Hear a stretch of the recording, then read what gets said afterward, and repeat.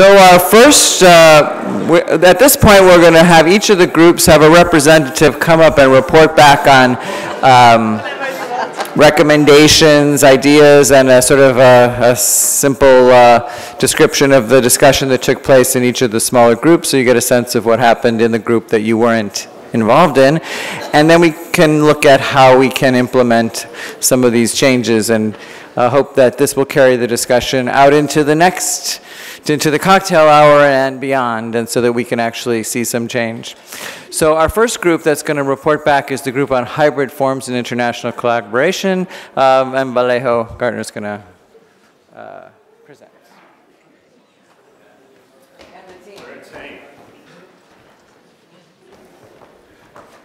We had this kind of amazing note taker who sort of set the standard by which note takers should all act from now on.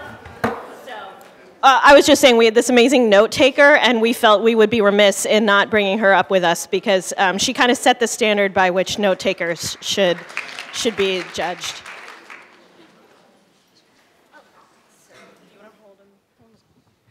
So these were the notes that we took for the meeting. We started off trying to define hybridity.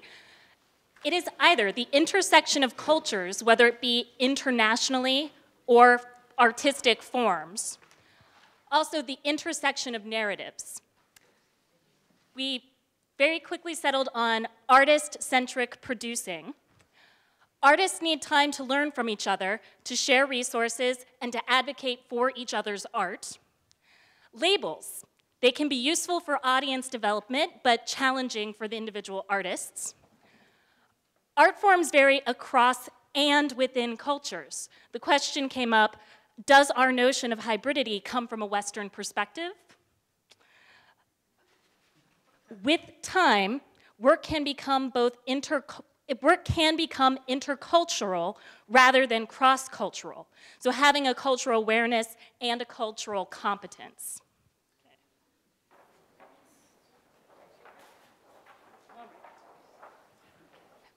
Hybridity comes from seeking other forms to find ways to engage with questions that we don't yet know the answers to. Part of how we can achieve this is to create hubs that can connect both artist to artist and community to community. That came out of a discussion of technological hubs. There's the challenge of engaging in hybrid forms without losing the traditional. That was kind of left up as a question. We want to acknowledge that audiences are and can be hybridized. They can arrive with their own perspective, but they can also be seeded with engagement activities either before, during, or after the performance.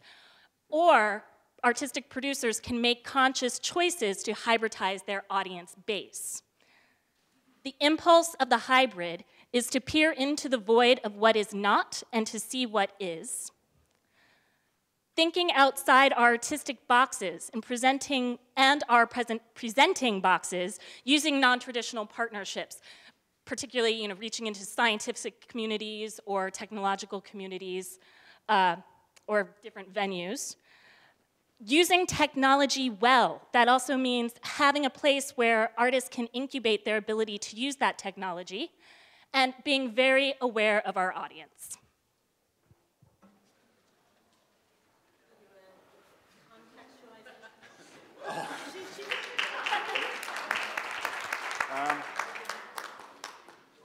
I think that pretty much summarizes it. It was a really interesting discussion that raised a whole bunch of problems, but I feel like also set some ideas for how to solve a lot of those issues and a lot of those problems around how to create successful hybrid collaborations in an international community. Or something like that.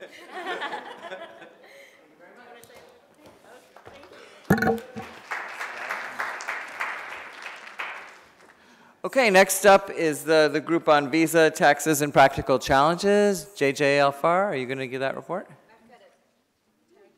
Oh, and colleagues, okay.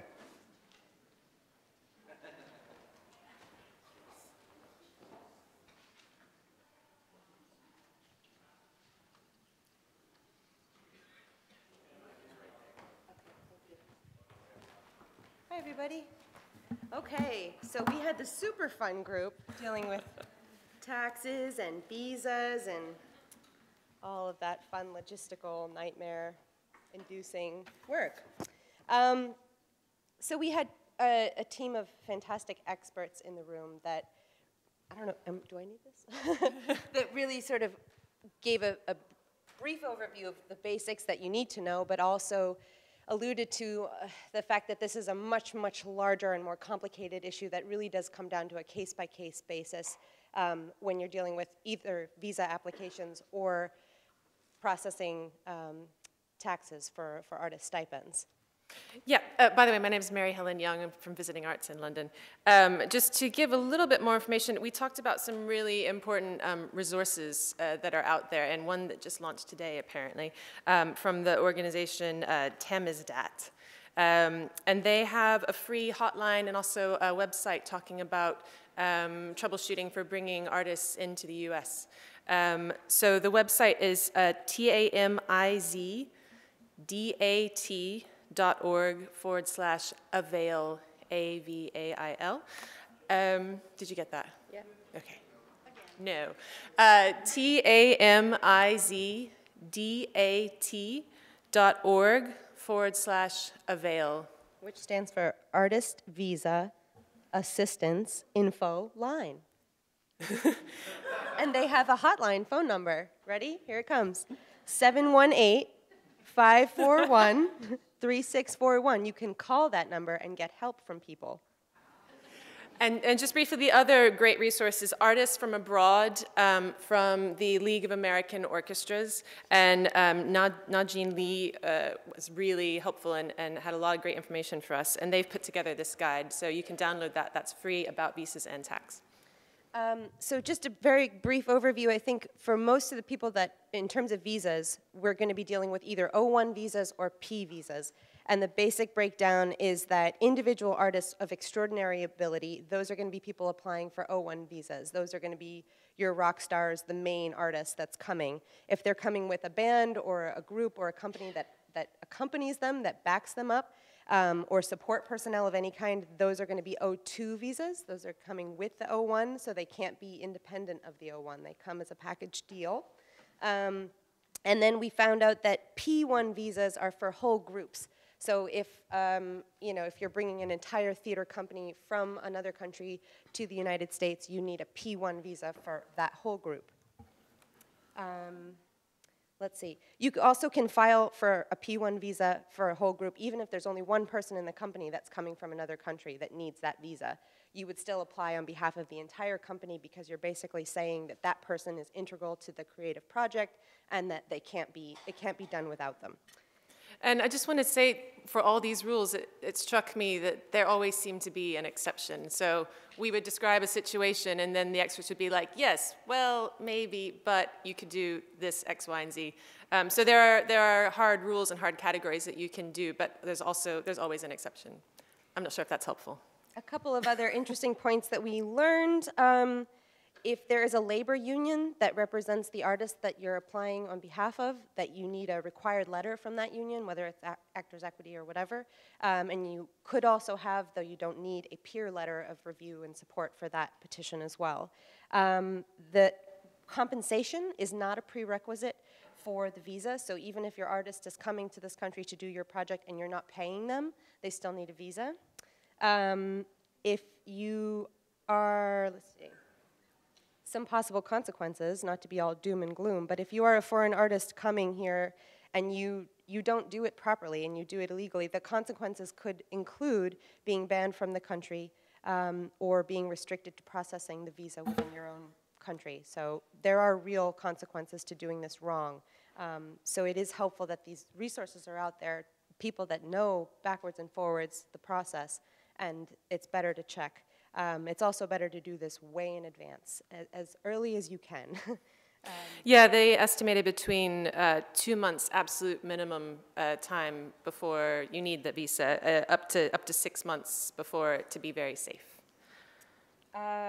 We also started to talk about the craziness that is taxes. The employer, bottom line, the employer is liable for the taxes, and that's 30%. So we've talked about how you could pad that 30% into the stipend. You could include it, you know, off the top, and then it sort of comes out in the wash when you withhold the 30%. Basically, if you're having an international artist come to this country, you really need to offer support so that they can get a tax ID, and that is a complicated, it's not that complicated to get the tax ID, but it is somewhat form intensive for them to get the ID and then fill out a tax return to get that 30% back. More often than not, that 30% just goes away. It just, nobody gets it, and the government takes it, and everyone loses. So it's better to figure it out ahead of time and plan for it than kind of leave it to the last minute. The League of American Orchestras have an advocacy initiative about making the visa application process more timely. Their goal is 29 days. I think they've got a bill in House, Congress, I can't remember the details. Yep. And so if you're interested in supporting that, then I would get in touch with them. And worst case scenario, if you're really in a bind, you could contact your US Senator's immigration officer. You can just call them up, and that's like if you've done everything perfectly and you know that you're right, you could ask them for some help. But you know, if you've made an error in the petition, then that's on you. So that is a real risk. But those are some of the risks and resources that are out there. Hopefully I didn't butcher that too badly. Please correct me if I did. And the fantastic experts are still around for further questions. And also, can I just interject that I've taken emails for, I'm going to email a group that's interested in these issues, and if you'd like to be added to that email list, then you can just come give me your card or see me afterwards. Yep.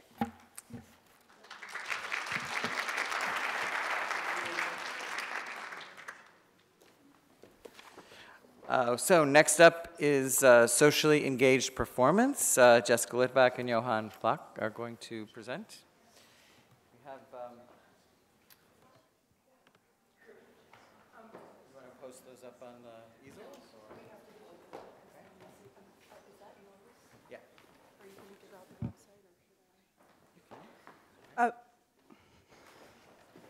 I'm going to give you a website before we start. It's new. As of, I think, 9 this morning, but it goes to what we were just talking about, and it connects to us and goes to the human rights group. Okay, Sid? www.artistsafety.net, right?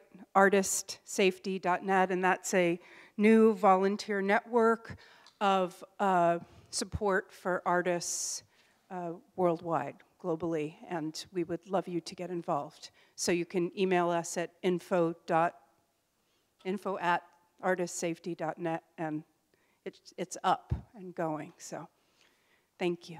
Okay, so these are how our notes look. That's how our notes look. And we didn't invent any new words like hybridity, but we did have a vibrant and wonderful conversation with a room full of incredible practitioners and scholars. So these are some of the things we talked about. So I wrote statements here and questions there. How organized I got. We talked about, Johan talked a great deal about this wonderful outdoor theater that he's involved with. It's, you should ask him about it, it's incredible. We talked about community action. These are forms, we talked about forms of socially engaged theater. So doing theater outdoors, community action, strands of intention. So is the intention to give access, to engage with the community, to give them access to theater, or is there an actual community intention with the theater that you're engaging the audience with?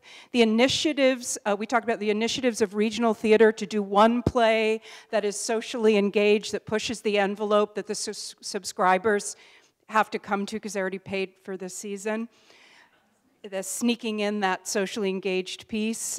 We talked about the Lynn Nottage's Ruined when Jewish World Watch was at the door, and the idea of having an artistic experience and an activist presence separately but together. a real-life context to the piece of art.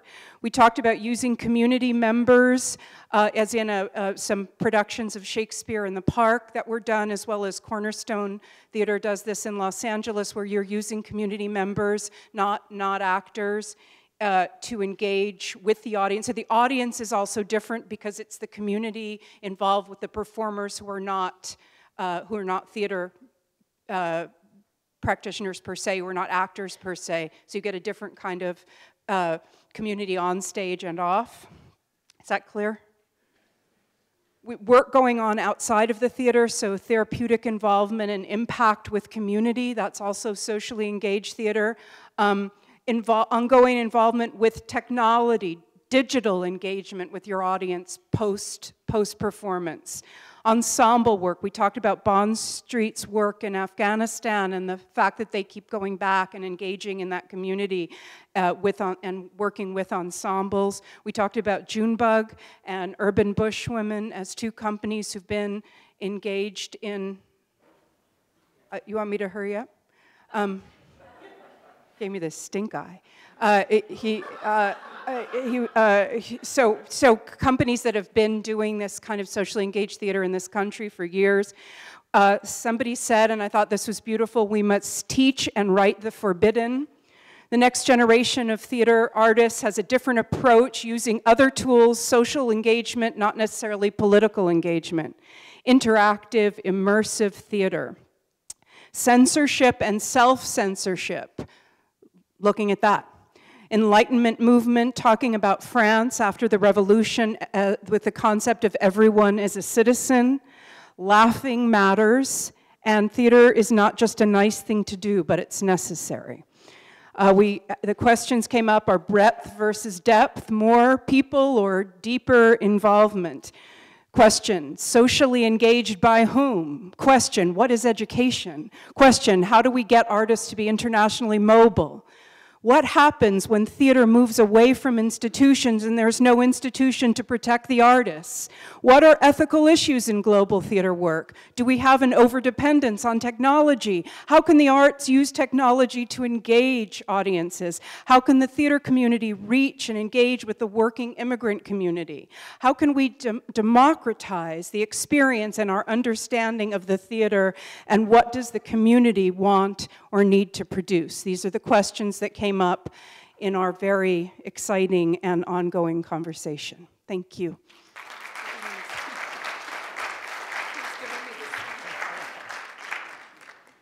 Okay, next up we have artists and human rights, and Muriel Borst-Tarrant is going to briefly give you the highlights.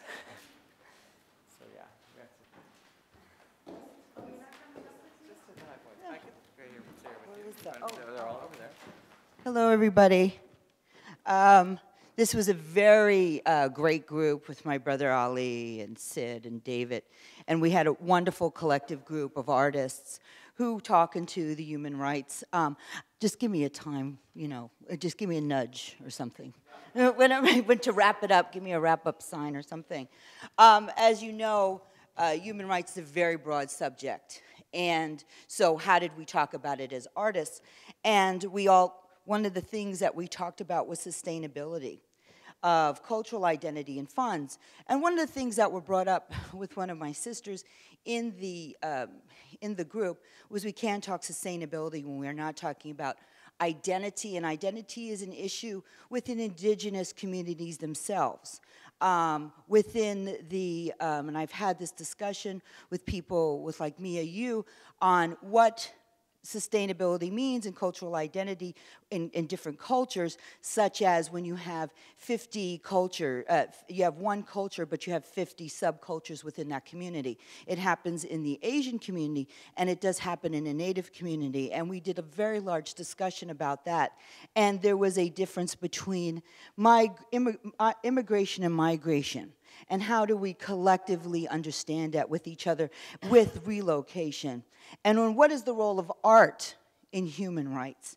And how the acculturation, how do we unify within the acculturation the common denominator of individual identity versus government superstructure? And I think we had a very long discussion about that, when the superstructure dictates to us what art is and what is our identity, and how do we do that with funding. The other thing that we talked about is funding for artists to write for their communities, and theater for a new audience. How do you, sometimes Theater for the New City was there, and they mentioned they couldn't get funding because they did not fit in these shoes that were given.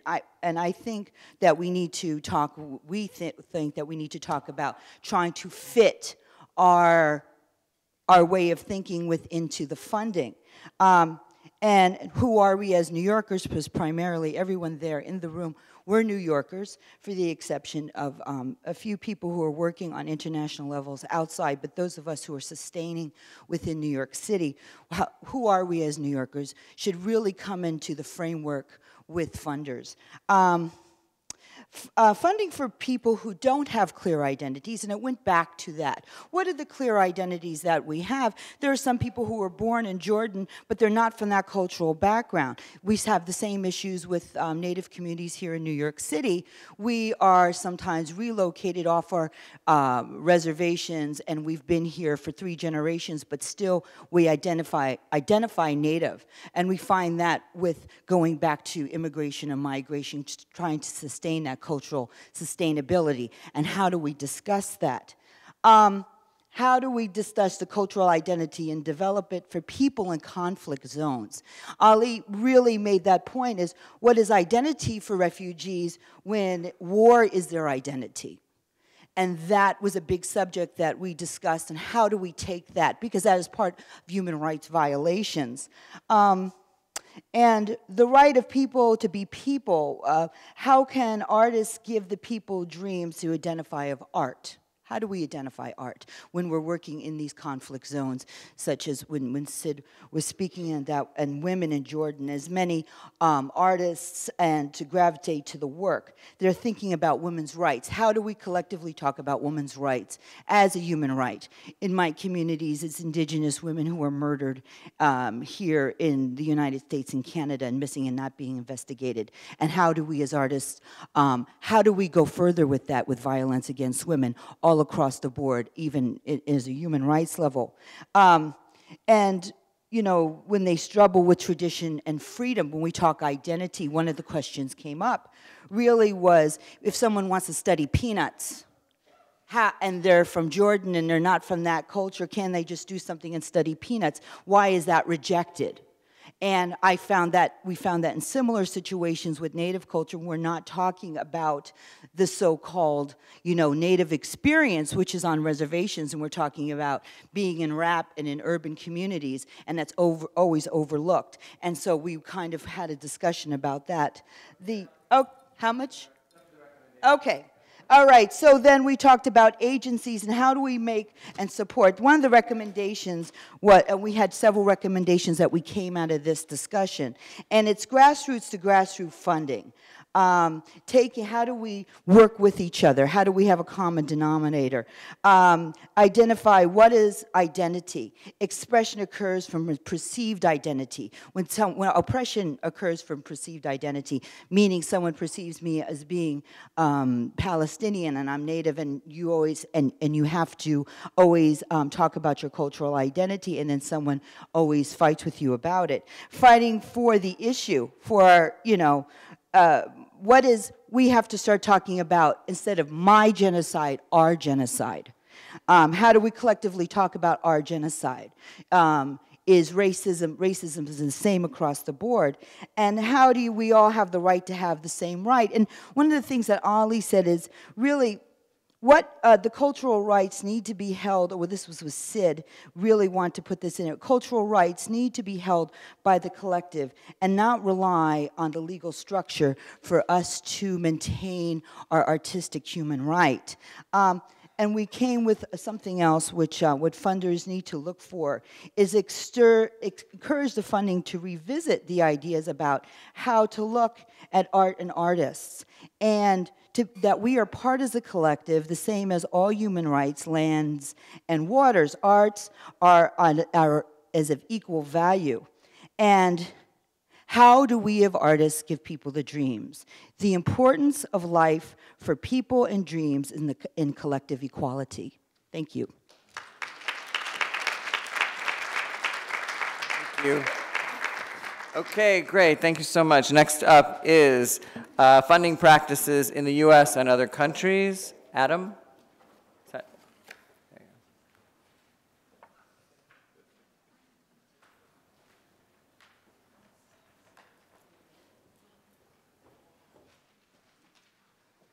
Good afternoon. I'm Adam Bernstein, the Deputy Director of Mid-Atlantic Arts Foundation. Much shorter report. We're going to catch up on time, David, don't worry. We spent most of our time talking about the different funding models for this kind of work around the world, from the decentralized U.S. model with funding from both the public and private sectors with a robust philanthropic community, to the more centralized public funding model that's in place in Europe, and to a certain extent, lesser extent, the rest of the world. And also the static nature of that model in the U.S., which really hasn't changed much over the really over the last 30 years, with the shifting landscape for this kind of funding that's going on in both Europe and in Asia, as a result of austerity in the former and emerging economy in the latter. There's not necessarily a lot of commonalities we found here outside that there has been a shift in the public sector from the federal level in many of these countries and regions, again, from the federal level down to the regional and municipal levels.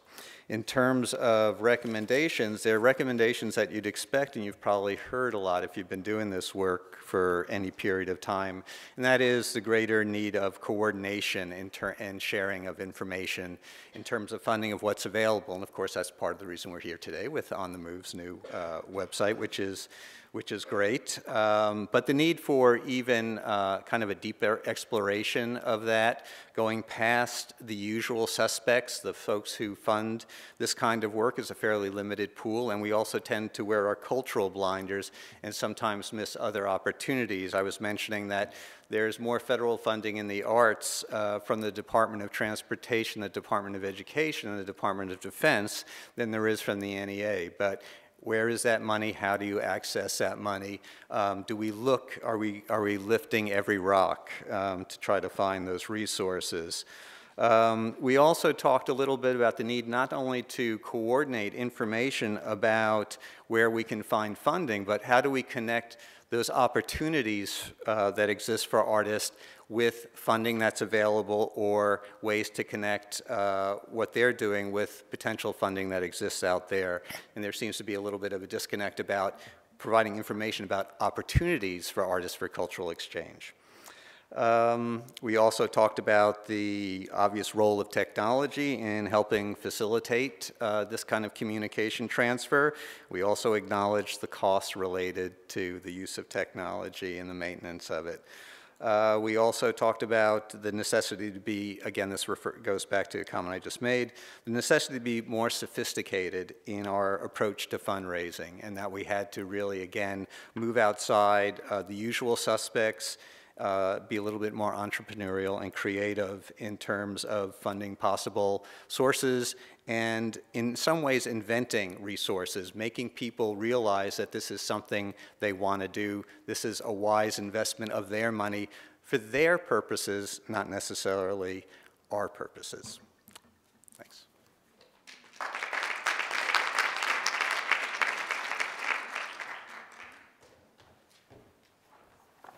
Okay, thanks, Adam. Next up is practitioners' experience sharing. Erwin Maas.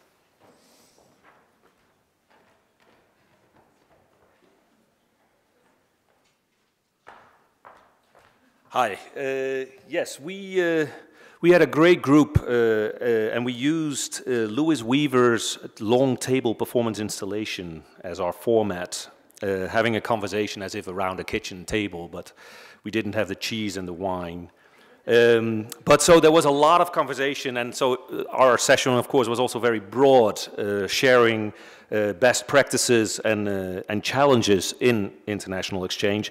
And we also came to talk a lot about how to share our stories and outlook with, and then also influence, non-artist communities, funders, policymakers, politicians. So some of the thoughts and ideas or questions that came up, first one was really very simple, back to the basics. Listening. Every country is different. Realize that every country is different. There is no one-fits-all policy. What do we want to talk about before how do we want to do that? Also focus on artists' action. There are so many research, so many discussions, so many meetings, but successful stories often come from the artists doing it, doing the actual collaborative work internationally. Some great ideas came up of bringing artists into the planning stages of policy making, of programs, of residencies, actually using artists in those positions. Of course, also cost-effective social media, couch surfing. Another financial or political restriction that came up, or dilemma, for example, that was talked about at a festival in Prague between China and Taiwan, where there was speak of countries, literally using that word, and by changing the name, what's in a name, but by changing the name to regions, all of a sudden that dilemma or that conflict evolved or disappeared.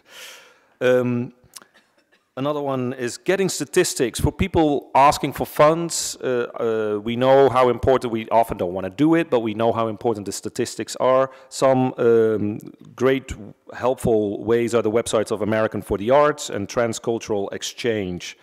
Another way of getting artists more into the policy-making worlds, or vice versa, was foundations and institutions using artists in residence in their organization, actually bringing in an artist in an organization that's not necessarily surrounded by artists. But also the other way around.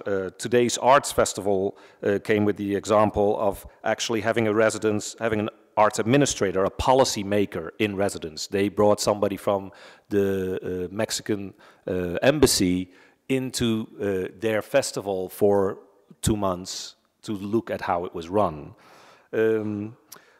One last, or actually two more, art as research seems to be getting a growing attention, the role of universities and academia in international exchange. And lastly, I would say what the consensus was, we need more artists in politics. We need more artists to infiltrate.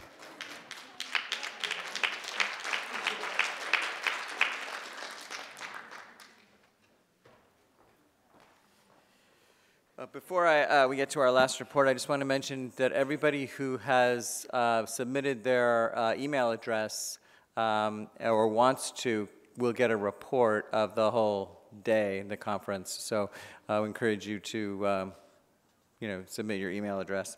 And finally, the last working session of the afternoon was Climate Action and Cultural Collaboration. So you have Elizabeth.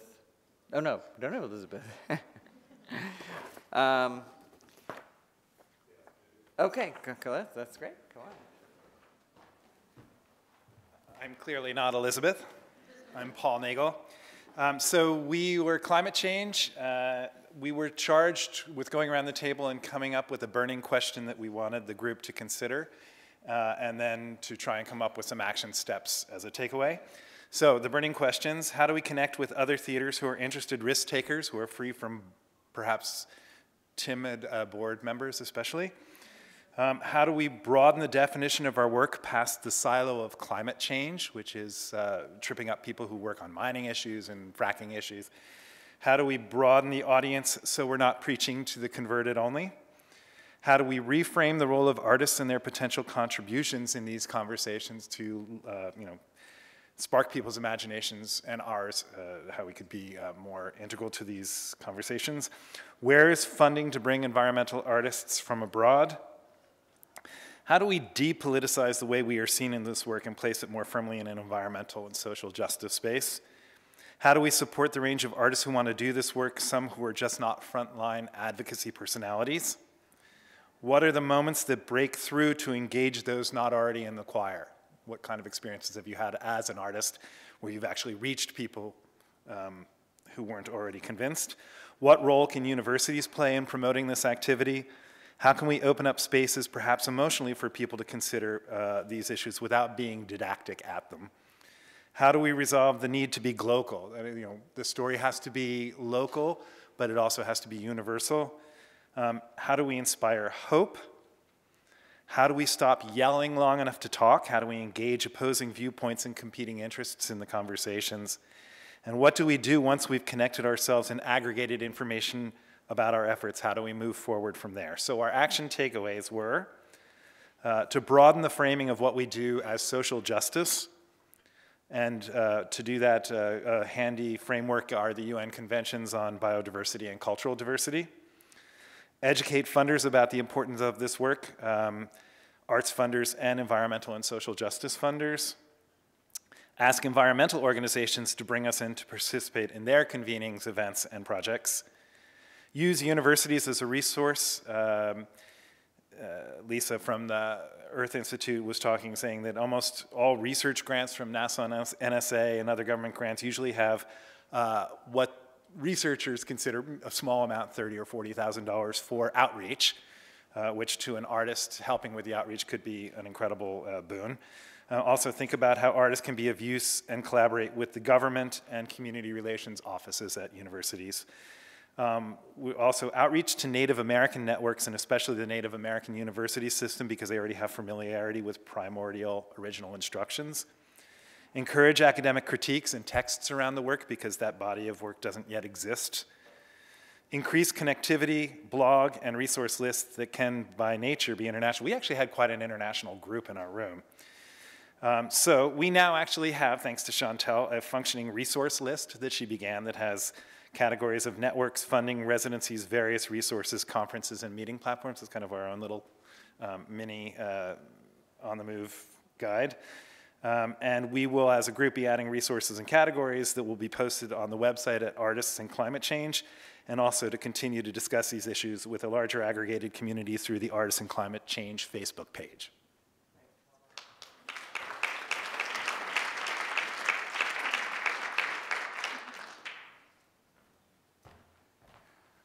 So again, thank you all for coming today to this, what I think is a significant event that highlights really what the field is thinking, and voting with your feet showed, so many turned up, how significant this part of theater and artwork really is. We are very, very close to the end of the conference. There will be a reception afterwards, and I hope you will have time again to talk and to make connections. As we all know, significant things happen actually in conferences in the breaks. So again, really thank you all for coming.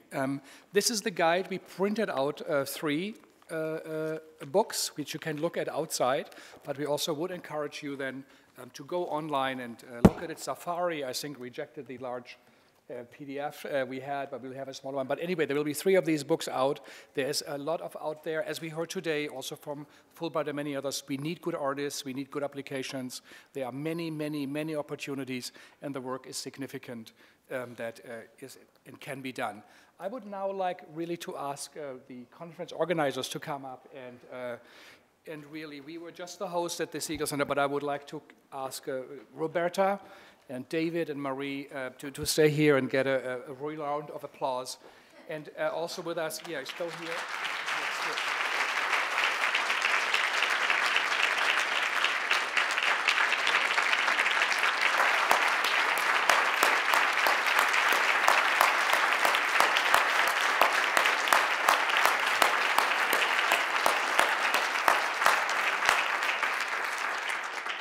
With us is also Camille Gaume, who is an exchange student from Aix-en-Provence, Sciences Po, who was the producer of the conference.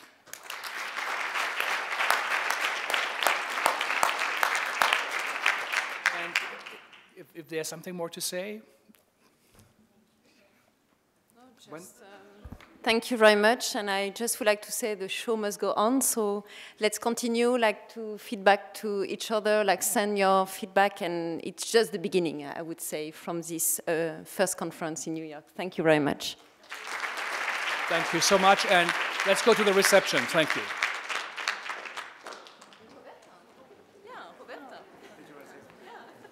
Okay, so it's an exceptional group of people, and I hope that we take advantage